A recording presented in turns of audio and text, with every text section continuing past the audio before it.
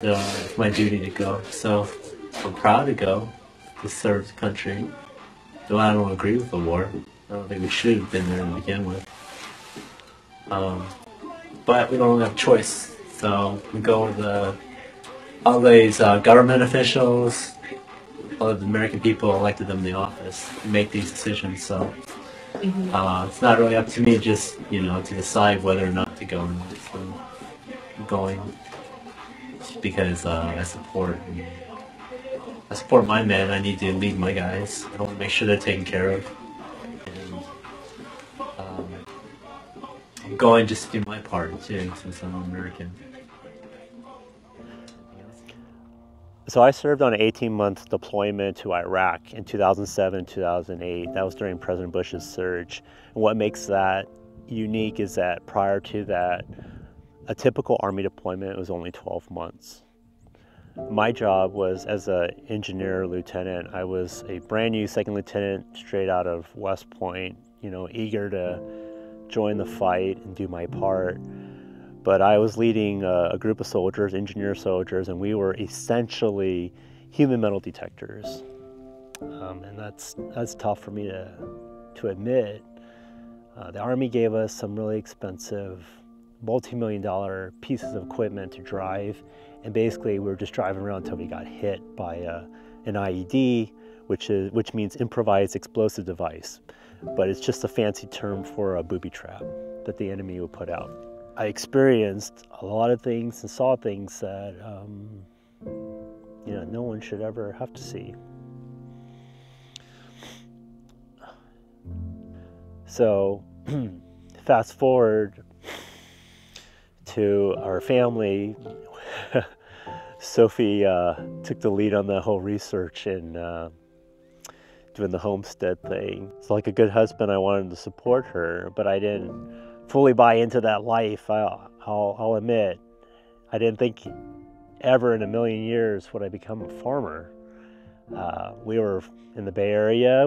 I was at the height of my real estate career, and we were taking trips to Hawaii. I thought that's the American dream. But 2020 happened, and it really shook up our family.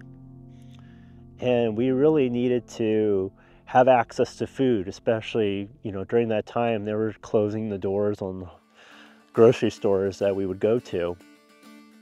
And we knew this was real.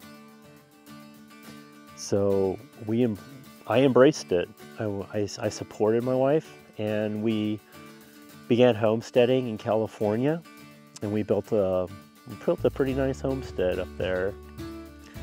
And right after we got done building it, she said, "Hey, hon," she's a mortgage broker, and she said, "I see the interest rates are starting to move up, and we've talked about exploring other places. This would be our last opportunity to start looking." And I said, "Well, I guess it doesn't hurt to look," but secretly I really didn't want to go. I wanted to stay. But I'm glad we went. And after exploring multiple states and getting to know the community and the local coffee shops, I told her we were like doing speed dating on the communities. We found our community here in Tennessee, and we haven't looked back since then. And today, I am the homesteading realtor out here. I've taken the skills that I've learned in California doing real estate, and I've applied it today, helping others who are looking to escape the busy lives that they have in the cities and the suburbs and want what we have.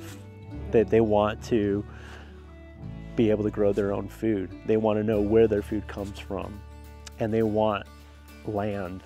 They want property. They want a homestead. They want to embrace this lifestyle, and I'm more than happy to walk them through this journey. I didn't go into raising livestock to heal myself, really, but it was only through the process and that journey that it took taking care of the animals. I just got the sense of peace, and I really looked forward to every day waking up to feeding them, because they're relying on me to give them water, give them food, and really just embracing that whole concept of being a good steward of the land and steward of the livestock, the animals. I just truly appreciate what they do for my family and I.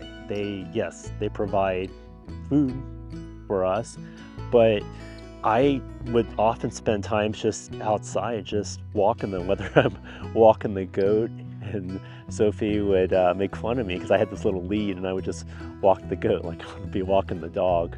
But who am I kidding? You don't walk the LGDs and you don't necessarily walk the goat either. That's only if you have to move them from one location to another. But I had a lot of fun.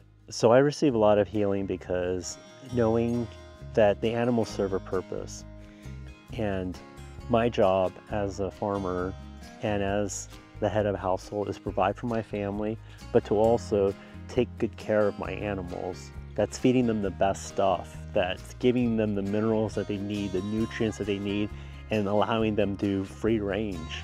If these animals were in any other farm that was farming conventionally, they would just be stuck in their own manure and being confined in tight spaces. And I feel good knowing that my animals can live their best lives here, and that they just have one bad day.